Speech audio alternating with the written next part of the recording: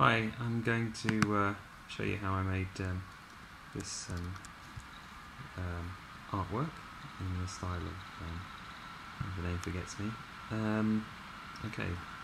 Let's start off in Photoshop, and here's my starting photograph, mediocre starting photograph. I'm going to duplicate this layer, and then hide the original. Right, I'm going to remove the colours. I'm going to change the levels so it's much harsher, a much harsher image. I'm not getting any better looking. There we go. And now I'm going to apply a filter. I'm going to apply pixelate. No, that's not it. Sketch halftone pattern. Sketch halftone pattern. And Photoshop's going to cook this one. And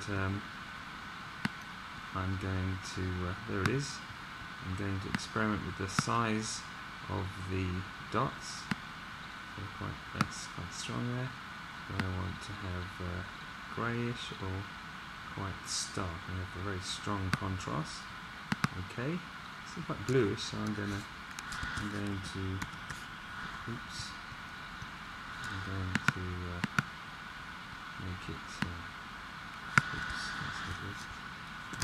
to make it more black and white, and again change the levels so it's starker. Let's let that really black. Okay, and save this image. Okay, so now I've got my background photograph image. Then I'm going to go to Illustrator. And create my Illustrator file. I'm going to place my photograph in Photoshop. There it is. I'm going to scale it so it's more than I need in the artboard. Remember, I'm interested in what fits inside the page thing. I want overlap rather than less overlap. Then I'm just going to steal these from this one.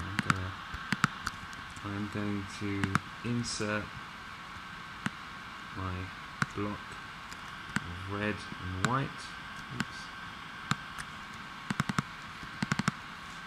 And then I'm going to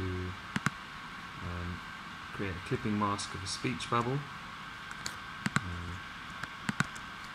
See if I can do this one. There we go. There's my clipping mask.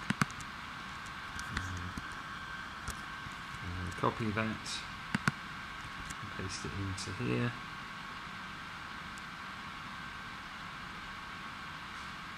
And position it. And scale it.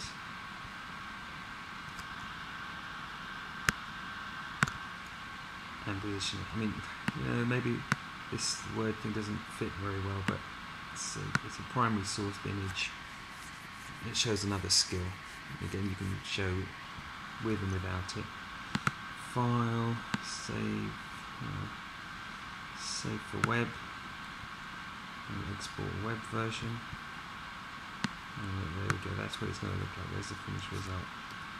Yeah, and it's alright, isn't it? Hope you like that.